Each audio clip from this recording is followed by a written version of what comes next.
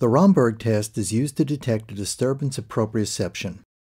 This test is also called the Romberg sign or the Romberg maneuver. Ask the patient to stand with their feet together and arms folded across their chest. Remain close at hand in case the patient begins to fall. Normally, the patient should be able to maintain this position with little or no swaying. Now ask the patient to close their eyes. The patient should be able to maintain this position with only a small increase in swaying.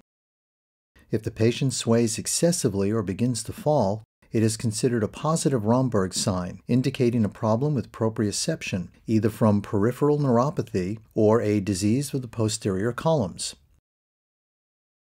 To test for a more subtle deficiency of proprioception, a variation called the Sharpened Romberg test can be performed. This test is also called the Tandem Romberg test. In this variation, the test is performed with the patient standing heel to toe.